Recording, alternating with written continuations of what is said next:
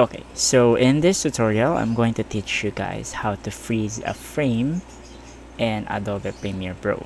So first thing that you need to do is to go to the frame that you wanted to freeze. So for example, let's say here. Okay, so here in this part where you're already here, what you need to do is to just right click and then insert frame hold segment, and there you go. So let's try and play it,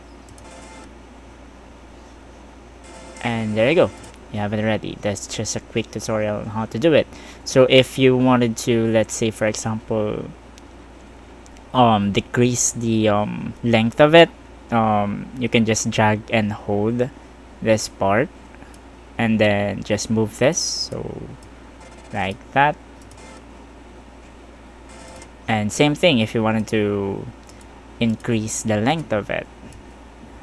There you go. Thank you guys for watching, and I'll see you in the next one.